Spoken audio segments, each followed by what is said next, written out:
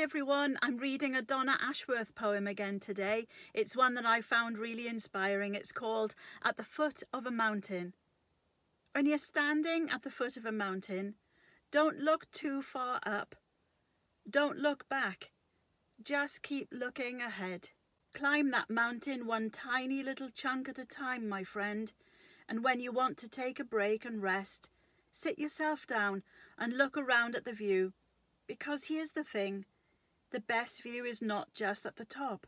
If you look, you will see that there is an amazing view of the kingdom at every stage of the climb. You need to know how to see it. Take it all in. Breathe in the clean air along the way and stop to smell the roses. You can't rush this particular mountain, you see. It's a tricky one, with peaks and cliffs and torrential paths. But if you take it bit by bit, my friend, you will get there. We will all get there.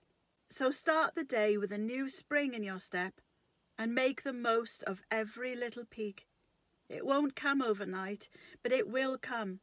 Keep thinking of that day.